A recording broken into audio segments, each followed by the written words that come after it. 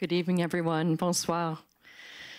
I'm Rebecca, and I never thought I'd hear myself say this, but the other day, I got the funniest letter from the CIA. Dear Professor Duclos, this is a final response to your request for records pertaining to Dr. Shaw Livermore. We did not locate any responsive records that would reveal an openly acknowledged CIA affiliation with the subject. To the extent that your request also seeks records, if any exist, that would reveal an unacknowledged or classified affiliation with the subject of your request, we can neither confirm nor deny the existence or non-existence of such records. You may consider this finding a denial of this portion of your request. Well, that was hardly neighborly, was it? The subject of my request was my maternal grandfather, Shaw Livermore. The letter came faster than I would have imagined, arriving unceremoniously in this bland envelope. Miss Rosie Monroe doesn't even get a CIA seal on her little sticker.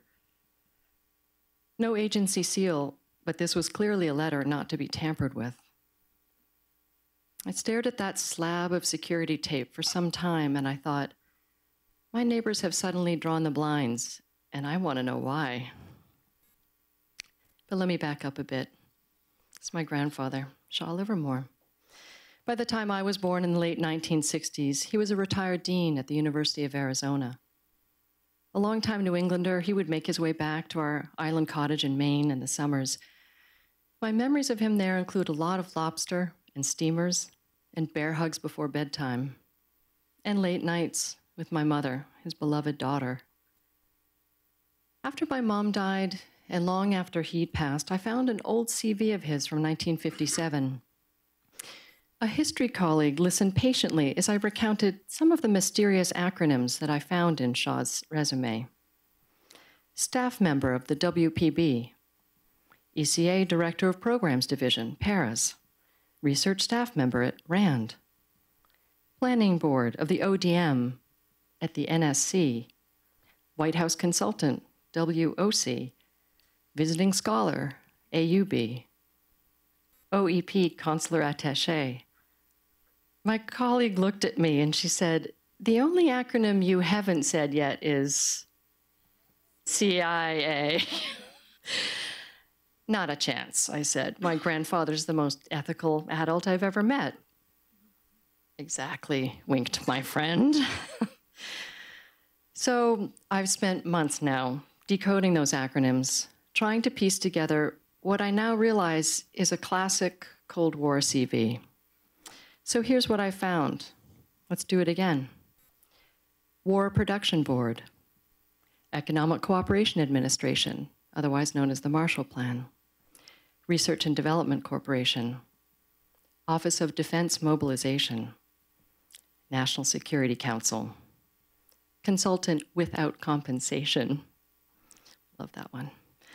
American University, Beirut, Office of Emergency Preparedness, that just happened to be in Thailand. After I found that one out, my baby cup sent from Bangkok in 1967 took on a whole new meaning. I've had a lot of help along the way.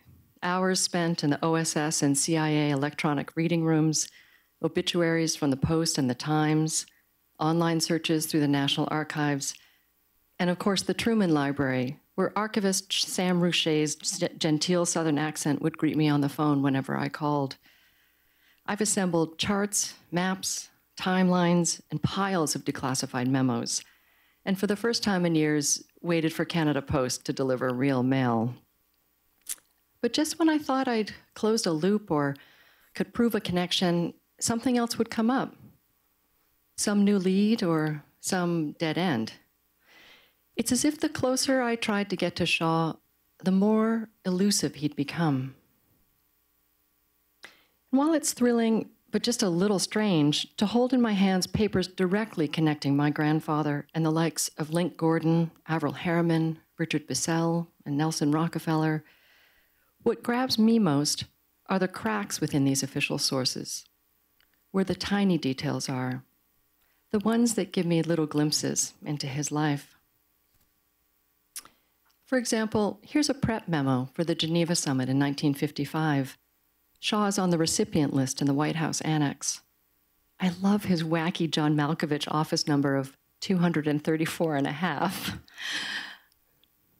Or this memo from Nelson Rockefeller. He can't make it to a national security briefing, and so he wants to send my grandfather. Someone's written no clearance in the margin. But I guess Nelson got that fixed pretty quickly. Or there's this little gem from the White House to Central Intelligence. I still don't know what role Shaw might have played on the Quantico panel.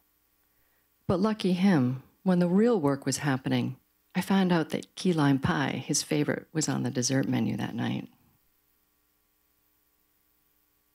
By now, it's pretty clear that Grandpa Shaw was working with figures who had, or would later have, what the CIA calls an openly acknowledged affiliation. But does that make him CIA too? And if he was, does that make me feel any differently about him? I found this photo recently. Paris, 1951, with my grandmother during the Marshall Plan years. Shaw has become my unwitting guide to aspects of a Cold War that I know so little about, but that consumed his life so intimately. It's been odd uncovering this spotty trail of evidence, showing parts of my grandfather's life while concealing others. It's one thing to find his papers amongst my mom's things, but it's another thing entirely to locate him within the American historical record. Recently, my friend Darian and I were talking about secret identities. There's something we're all curious about in our family histories. But, she said, unlike many of our ancestors, your grandfather seems to be hidden in plain sight. And of course, she's right. There he is, and there he's not. So, what of that perplexing response from Washington? If they'll neither confirm nor deny the existence or non-existence of certain affiliations, I guess that leaves my grandfather's identity open to me. The CIA knows something, but they're saying nothing. They're neither lying nor truth-telling. And strangely, that might be the most neighborly gesture anyone could ask for.